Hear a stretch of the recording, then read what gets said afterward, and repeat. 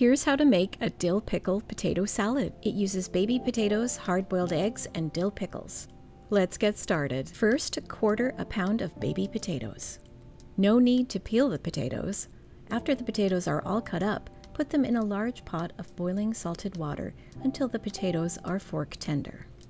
Am I saying potato too much? Potatoes! Anywho, the potatoes take about 20 minutes until done, so in the meantime you can make your hard-boiled eggs using whatever method you like. Now you can also chop your vegetables. I'm gonna dice up 2 stalks of celery using my chopper. Get to the chopper! Dice the celery, half a red onion, and your hard-boiled eggs, and set those aside.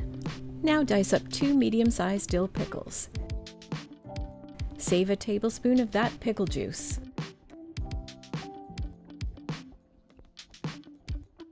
Now grab a large bowl and add 1 cup of mayonnaise, 2 tablespoons of yellow mustard, 2 teaspoons of paprika, 2 tablespoons each dill and parsley. Whisk that until combined. Add the diced pickles and pickle juice. Add the chopped vegetables and eggs. Add the cooled potatoes. Mix that all up. Give it a taste and add salt and pepper if necessary. I'm going to add some more paprika on top. And that's dill pickle potato salad. If you make this recipe, let me know in the comments if you liked it.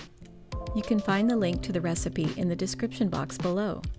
If you like this video, please give me a like and subscribe. It really helps out a small channel. As always, I really appreciate you spending your time with me today. Thank you for watching.